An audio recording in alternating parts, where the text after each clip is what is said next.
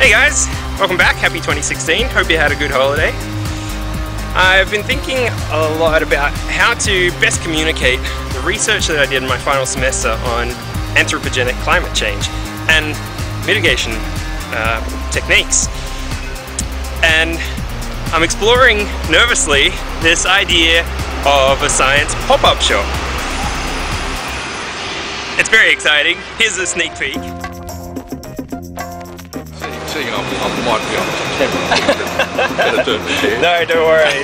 Have you seen my hair? It's crazy. Yeah, but yours is meant to be crazy. It really worries me in some respects because their basic research won't be done anymore if they don't have government funding.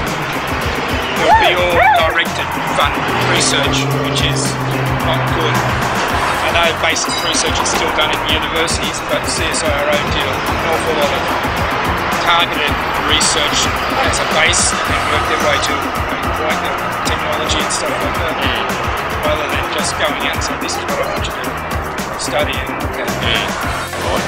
Engineering is the application of science, scientific and technical data. Definitely. So there's no problem with me about science. We prioritise too much on the economy and don't realise what's at stake. And there's actually plenty of economic friendly ways that we can improve the environment. Enviroscience is more like a connection between humans and other species as well. And you can sort of look around here, there's no other species. There's no other trees, there's no the birds. X-Files on TV? Yeah. Yeah, like that. How there's like other aliens and shit. Yeah. And the government is like full like corrupted. Do you reckon there's aliens? Yeah. But they don't look like green and shit. I'm also thinking about upgrading my camera, which brings me to the goal that I'm going to share with you, which will make it easier for me to achieve. See, I've only got 7 subscribers on my YouTube channel, and I'd like to get 100 by July. So please like, comment, share, and subscribe. That'll really help me and improve my videos.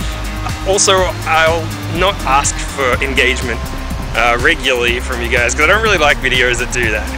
So yeah, that's it, and that's it for now. If you see me on the street, come say hi, and I'll see you soon. Thanks.